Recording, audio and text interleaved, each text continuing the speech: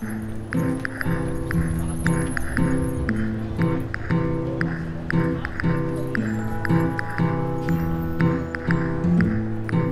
all started with my best friend who, a few years ago, found an ad on Craigslist. It was offering women money to shave all or part of their head.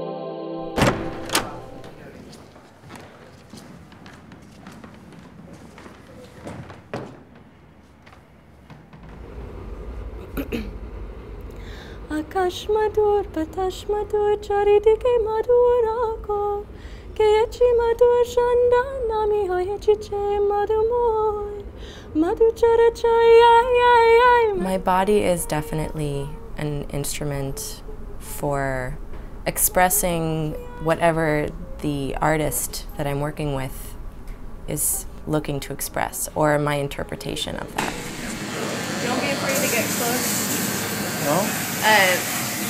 Video. I feel my body is changing all the time, and every year my body gets older, but it also gets stronger and more articulate.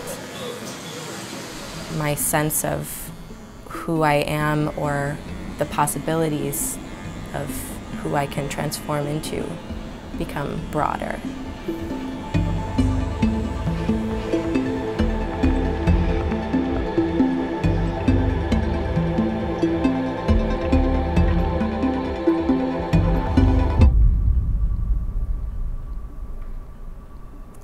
I grew up in Cincinnati until the age of 12, going to public school, doing a lot of ballet, pretty normal, happy childhood. When I was 5 years old, my parents started studying with a meditation teacher. And when I was 12, we actually made the move to Jamaica, Queens, New York, to be much closer to that community. And at that point, I stopped going to school. We really weren't supposed to have that much interaction with the outside world. We were kept as sheltered as possible from that, especially the young children, the very few children. Cutting your hair, actually, we were told that your soul was more beautiful if you were a woman with long hair. And if you cut your hair, you lose some of the beauty of your soul. I was very attached to my hair for all of those years. When I was 18, we were asked to leave the community, and I hadn't been permitted to dance during that time. So I started dancing again at 18 and ended up auditioning for a conservatory and getting in. And I've been in New York pretty much ever since.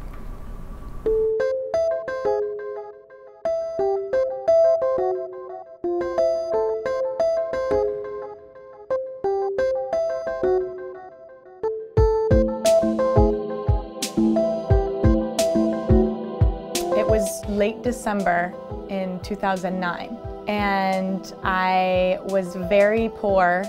I was just looking to see what I could find, some jobs. It was just like a sentence or two, and it just said, looking for women interested in shaving their hair for $1,000. Okay. And I responded, and he's like, yeah, just pick a place. It can be public, a public place, and I just need before and after pictures. There'll be a guy there, Jay, to meet you. He'll have half of the money once we agree upon a place.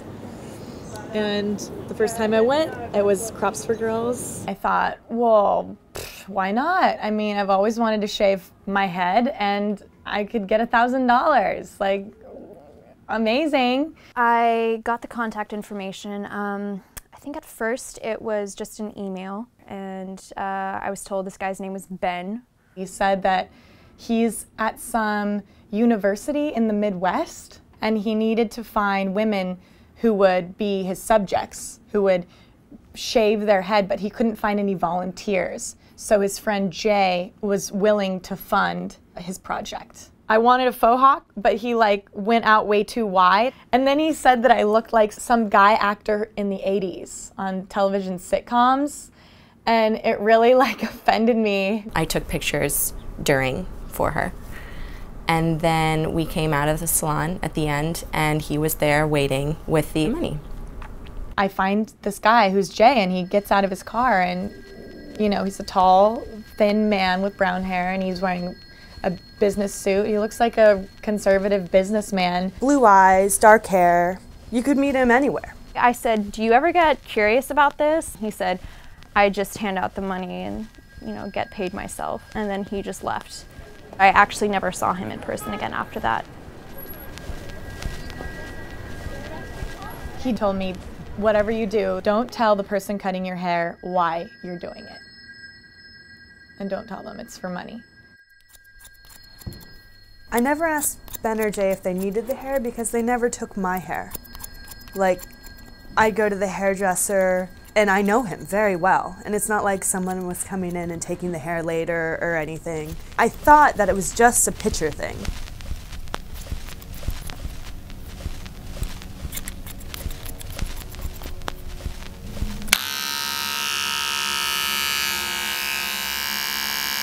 The specifics were that it always had to be a #1 blade.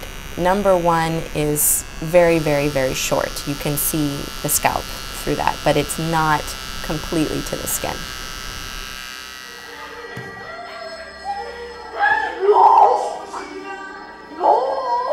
So fast forward a year or two later, and I start thinking maybe I'd like to do this. So I asked my friend for his email address. 2 times we set up a time and place, and the guy that was supposed to come just couldn't make it that day. I actually sent Ben an angry email like forget it.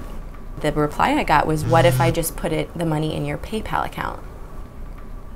Sure. Then I never have to even meet anybody. I happened to be in Brooklyn, and he activated it. He sent me the money. There have been 5 cuts total. The left side of my head shaved for $1,500. Then the right side for another $1,500. The next shave was my entire head, and I said I would only do it for $3,000. And he said, okay.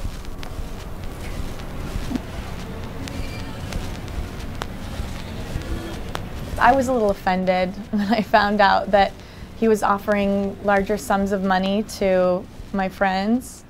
And that was part of what started to turn me off with the whole process. I realized that he wanted me to do this, and therefore I could get more money out of it. I never wanted to say a number, right? He was like, well, give me an idea. I'm like, well, what is it worth? Give me an idea. Well, what is it worth? The most I was ever paid was $8,000. I did make that deal to get designs in my hair. It was probably like 10:30, 11 o'clock at night when I'm doing this deal, because it's always right then or not happening. Since then, he's offered me $10,000, but I'm waiting for 20, so.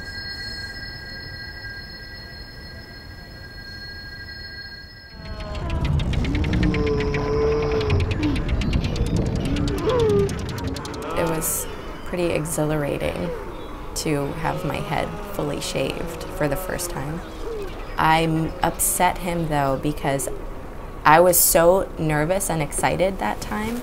I didn't take any photos during, I only took photos after. And he was furious.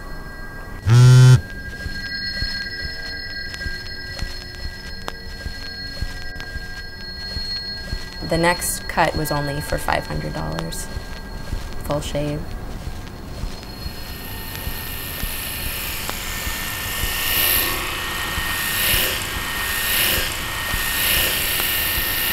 But I still wanted to keep him interested and come up with new ways of proposing a haircut that could keep it fresh and keep him interested. So I proposed a razor shave. He was interested in that and was willing to go back up to $1,000 for that.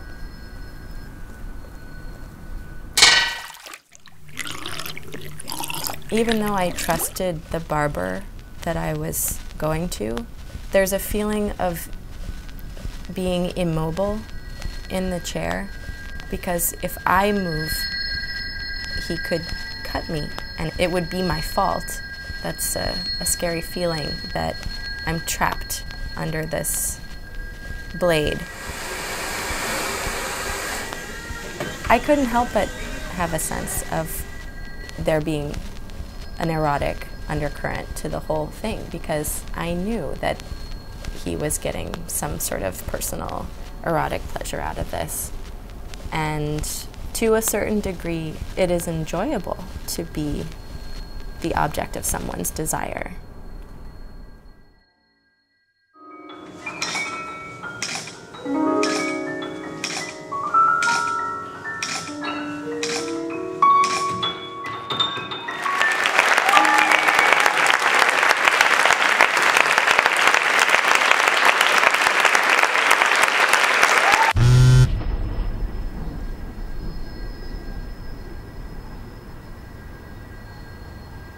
It became apparent to me at some point through all of this process with shaving my head that he wanted me to be a lesbian. He wants that to be part of my transformation.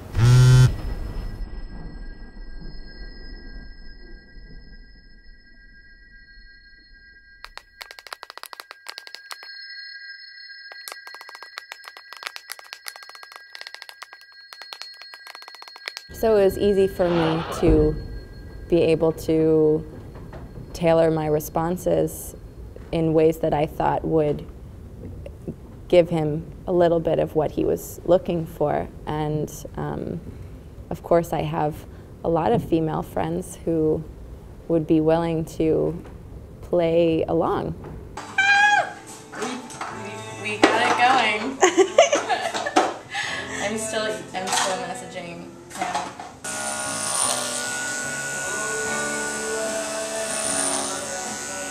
I love that feeling. Oh, this little sprout here. I want a picture of that.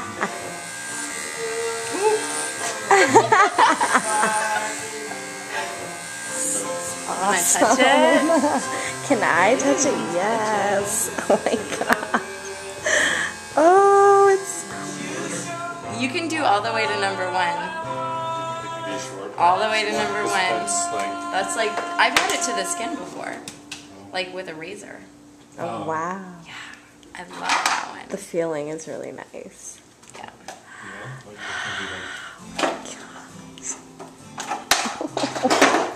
It was fun to share it with someone, because usually I just go by myself and I'm always a little uncomfortable, like is someone going to jump out of the bushes at me? But it was more fun to have a friend there. Oh, but wait a minute.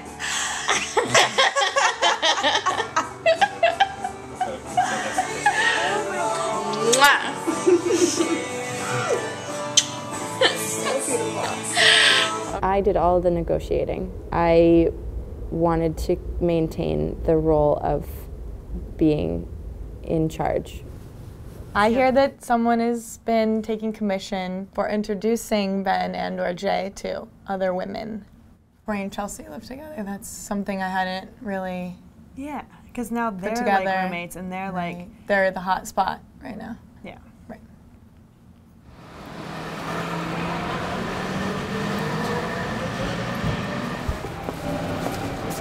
I have a dance job with Shenway Dance Arts, and I have a couple of pieces where it's not required that I have long hair, but it's better for the look and the aesthetic of the piece. My hair is extremely important to me because of my history with partial alopecia, and that was a sense of exposure that I never wanted to repeat. It's a little bit. Do you think it's a little lopsided? Uneven. Yeah, we can See how it's sort of like. That's the her head. See, because there's that. See that part of It's her head? fine. Yeah. No, this is the hair that I grew back after I lost it. Right. Like from when I was 15. So maybe I'll keep it. I'm gonna put it up just so I feel more badass.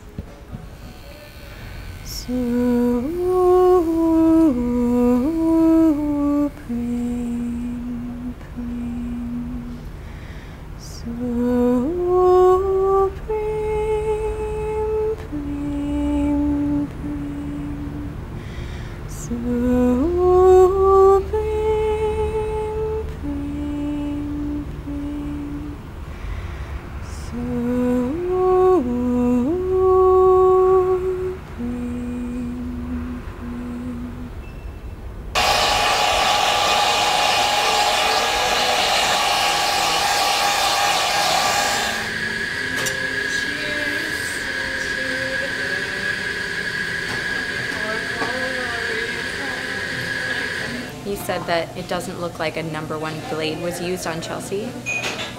Which he cut it a second time. He cut it a second time. So yeah. I'll say. I have to get the right setting. Yeah. And the lighting so that it looks like Shorter, evolving. Yeah. You wanted me to be bald.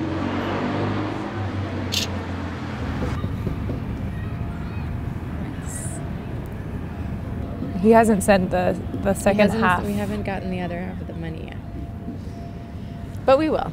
He emailed me like 3 times asking me to convince her to do more today, and that he would be willing to pay more. He would be willing to pay $750 more if she shaved a little more.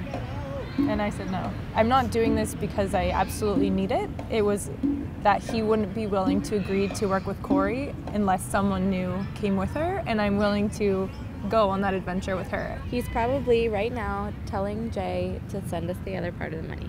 That's probably what he's doing. Yeah.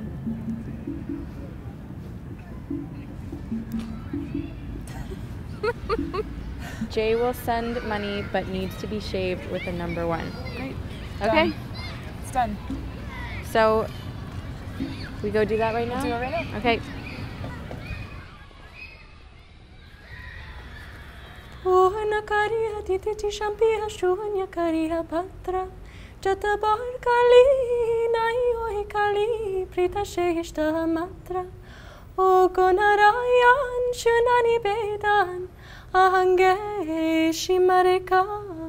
Duhe muche diye nilmahankare antare daudaka Purna kariya dite shampiya shunya kariya bhatra Jatabar kali nahi hoy kali prita sheshta matra O gonarayan shunani bedan ahange shimareka Duhe muche diye nilmahankare antare daudaka.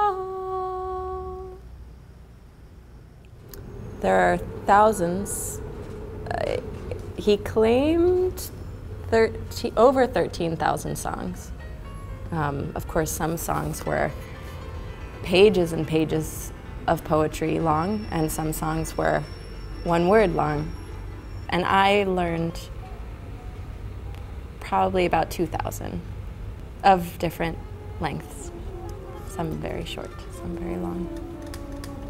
And we would sing also whenever he played sports like tennis or basketball or running. He had a track, a sprinting track, and he would sprint, and we would stand along the track and sing while he was doing that. Can you imagine? Can you imagine going for a run and having a small little choir singing to you while you run? And we loved it. We loved it. We all have a fear of God. I was afraid of disappointing him. There was a time when I was 17 and we were in Bali, and this group of Balinese dancers came to perform for us at the hotel. And for some reason, they picked me up out of the audience and brought me on stage with them. and started doing these things, and I just started following. It was so moving to me, and it also reminded me of what it felt like to dance and to move. And that night, my guru said that I was the most beautiful dancer, and I was shocked because if anything, I thought he was gonna wag his finger at me, but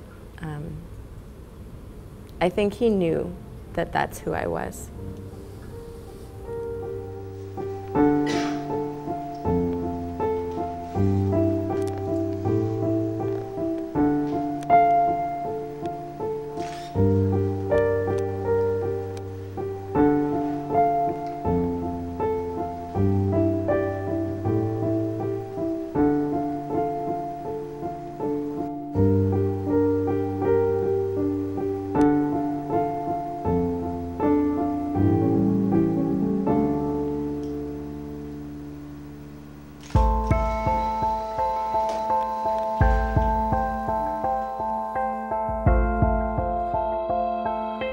I'm still living a life of discipline and in pursuit of what I'm passionate about and what connects me to a deeper part of myself.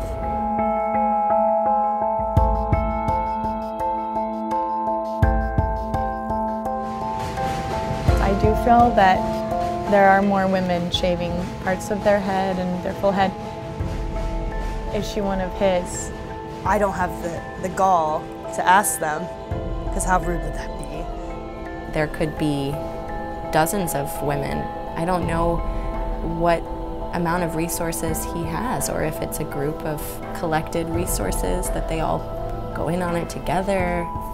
I always, thought there might be other groupings. I think it's interesting to him maybe that there's just this kind of ecosystem over here and this one over here, and he might have control of a whole planetary system. I think I've always imagined him as an eccentric, wealthy man, or maybe group of men that are lonely and socially awkward and trying to use this arrangement as a way to entertain themselves and connect with people.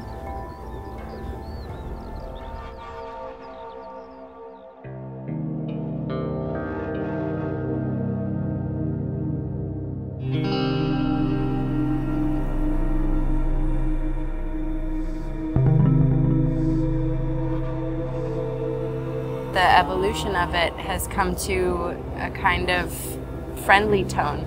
I show up to get my hair cut knowing that he might be outside. I'm not afraid of him.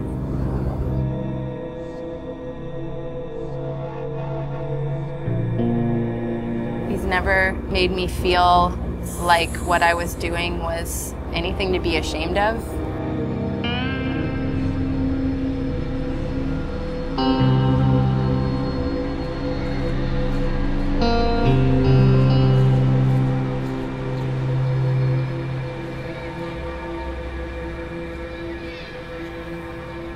I haven't been in touch with Jay since the start of the new year, but he sent me an email that said, "Happy New Year, how are things going? How's your hair growing out?" And I assume that I will eventually send him a picture and be like, "I'm getting married, I'm growing my hair out, wedding hair," so that he knows where I'm at. The last offer I heard was for $3,000 for not my entire head, but more than I did before. And at this moment, I'm not willing to do it.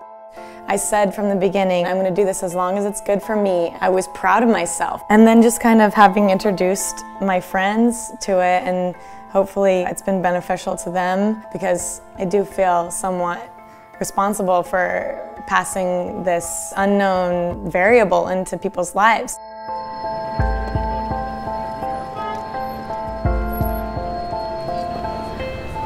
I can't help, first of all, but be grateful to him. I needed what he was able to give me, and he really hasn't asked for hardly anything in return from me. I assume that he wants the photos for something. What does he want them for? I have no idea. I don't really care, no. I would never send him photos that I would not send my grandmother. He never requested anything like of the body or anything in like a weird pose. So I have to say that he wasn't that sketchy or creepy. I send him invitations to all of our galas. I tell him, even on the New Year, I'm sending out my thank yous. I want to thank you. You don't realize what a supporter you are of our company. I use almost all the money that he gave me. I give it back. I pay the musicians, I pay the dancers, I pay for the space, I pay for the studio space. And I told him, I thank you. I don't think it's an extreme perversion, or it's not one that I think is hurts anyone physically or emotionally.